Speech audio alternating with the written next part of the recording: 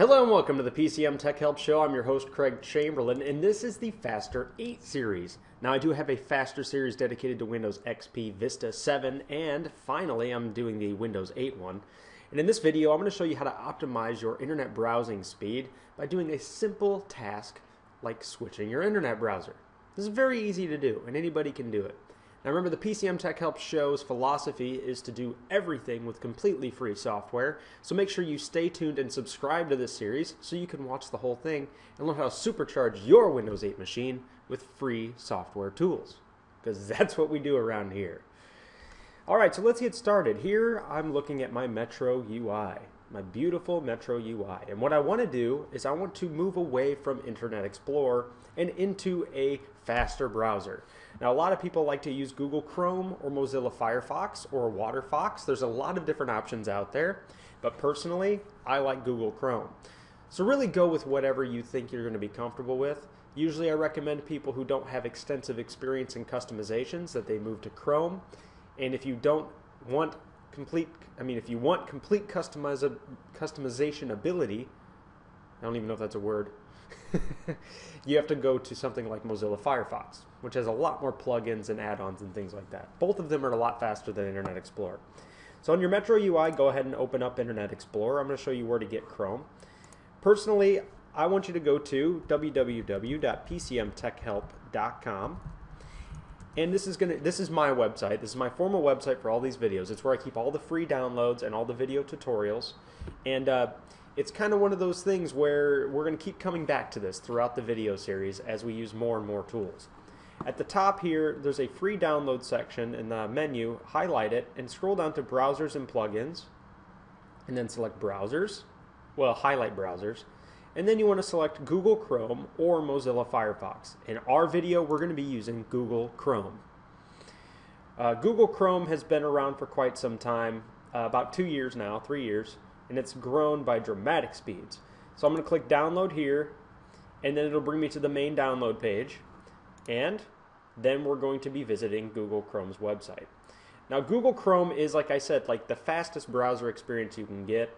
It's completely free, of course. So once you've actually entered the main page, click Download Chrome.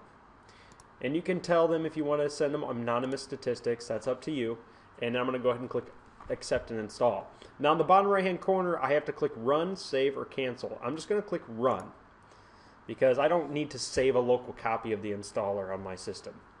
Now you'll notice it brings me to my traditional desktop. Then User Account Control asks me if I want to make the changes to the computer. I'm going to click Yes.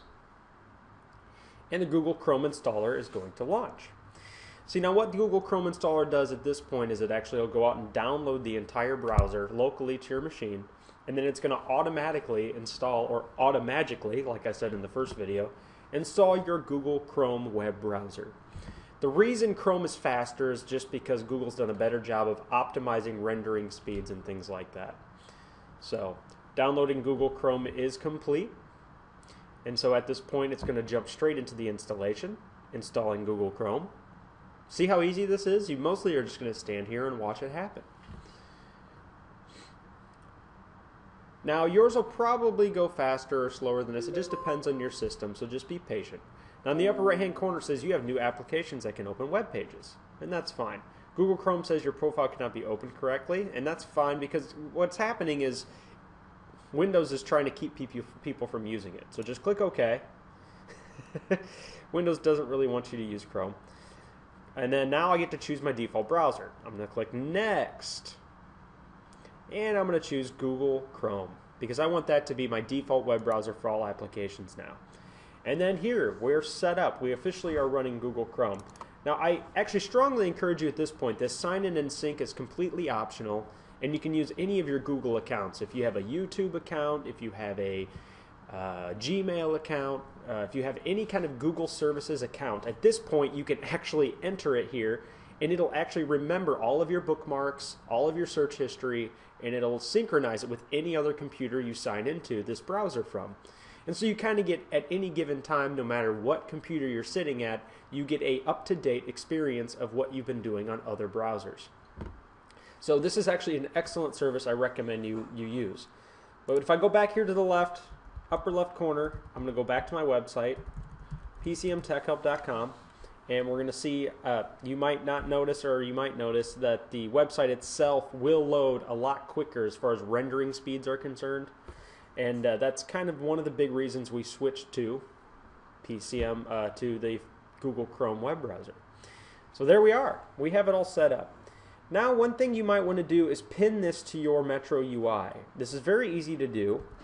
Let me go ahead and, oh, looks like it did it for me automatically. If I go back to my Metro UI, you'll notice that Google Chrome is now available in the upper right-hand corner.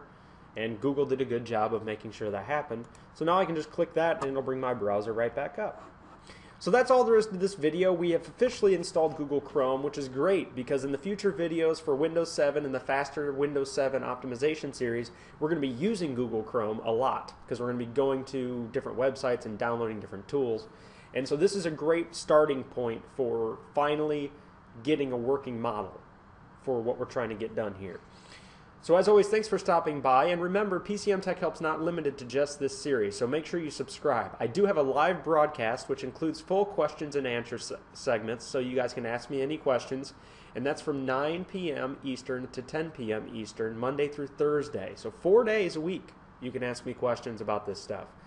And if you have any other concerns or issues like that, don't hesitate to swing by the community page, PCMTechHelp.com/community. And that's where over 100 members, as of right now, we all are just actively waiting to help you out.